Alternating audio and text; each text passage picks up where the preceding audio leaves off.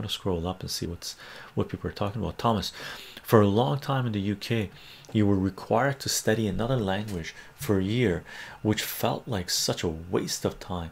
Either make people study it for years so they can actually have a chance of really learning the language, or make it totally optional.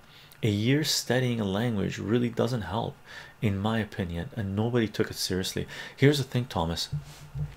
For me, they made me study French for grade 8, 9, 10, 11 for 4 years at school, right? I didn't learn how to speak it. I didn't really learn how to write it. I cheated all the way through. I didn't give a rat's ass, because the first year when they said, oh, you have to take a second language, I told them, well, I already have 2 other languages, Armenian and Farsi. They said, well, we don't recognize those languages, right?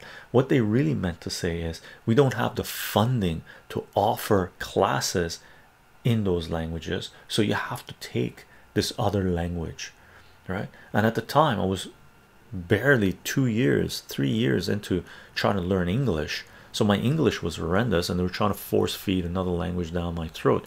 So I took it for 4 years, and that was the case for most of my peers, most of my classmates. They took French for 4 years. They can barely say 5 words. Fenêtre, I know, window, fenêtre, right? Merci, right? I probably retain more French words from learning Farsi, because Farsi uses a lot of French words, than I acquired learning French for 4 years in school. I think it should be languages. And by the way, I got nothing against languages. I think everybody should have second, third, fourth language, like as many languages as possible, because every language gives you a different perspective, different way to interpret life, right? There are things you can say in English that you can't say in other languages. There's things you can say in other languages that you can't say in English.